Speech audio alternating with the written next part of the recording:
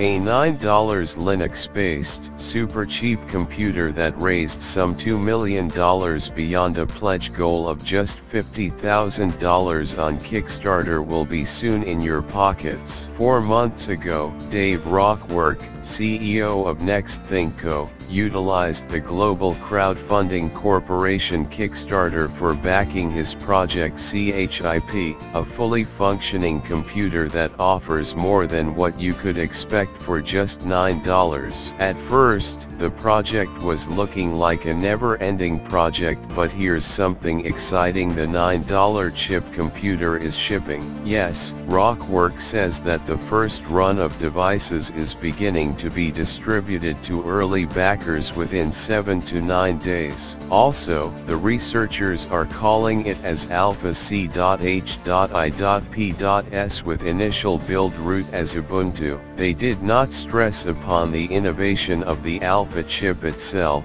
instead offer a complete how to get started with chip that you can follow here.